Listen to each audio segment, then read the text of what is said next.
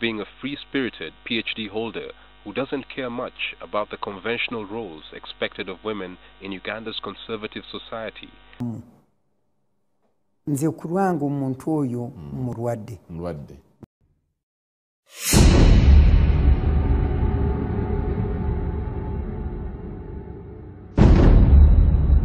This is their story.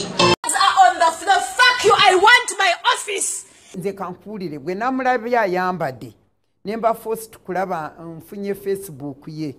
Omukyalo oyo bw'olaba ebigambo byawandiika ku Facebook ye si muntu mulamu kubanga ne kati gwe bw'ogenda ku Facebook ye n'olabya byawandiisewo ku kintu ekyo ky'okweyambula bw'obisoma bingi nnyo biryawo nze nandigambye oba ayina abooluganda lwe bamusendasende bamutwala agende kulaba psychiatric. I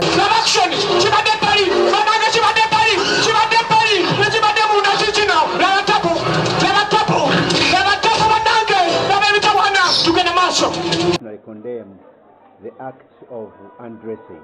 It was not called for. A day before the announcement, she was going to do this. The TV cameras came with her. The 3 students who had placards came with those placards and tapes on their faces. I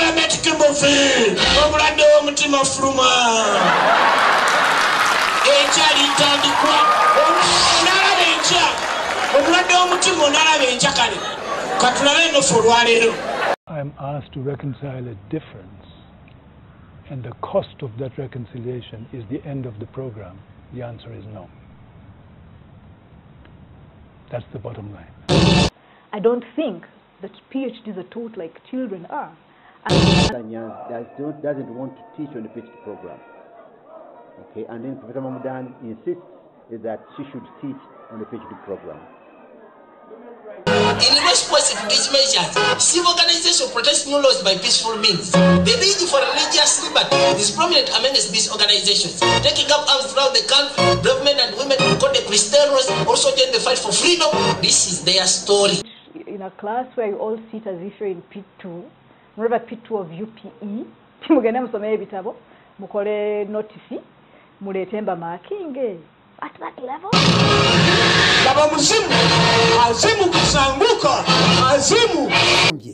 Sitane demon devil ali wano tugudde wenzigi sitane yenna nayingira limuno yafuga era ebyo byeyo mizumu eyo sitane ayingidde mu bantu ali wano afuga bana abalokole nganzi tulina okusituka tusabire eddala eggwanga lyaffe.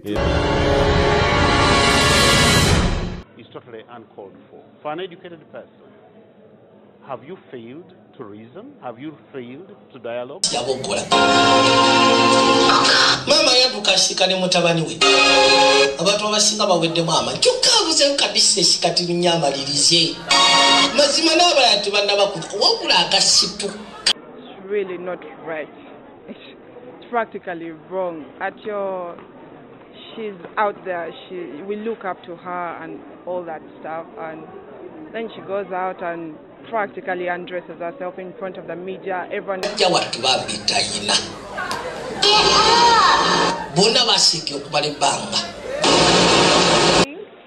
not a right thing to do, because as a woman, I mean, she's publicly embarrassing. Breasts look like, I mean, I do not have time or space to even consider those who feel I'm humiliated, those who are mocking me, because my source of livelihood is under attack. I mean, seriously.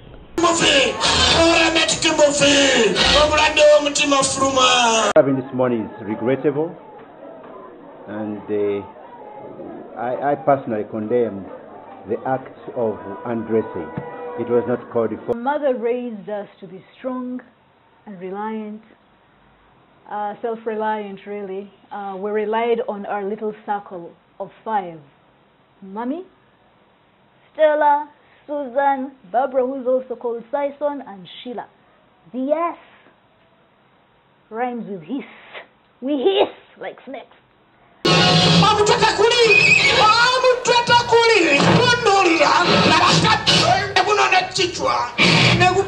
Chichwa, Constable Nazirika, Tajara Tamu to Bali Munsu, Asana Tabikago.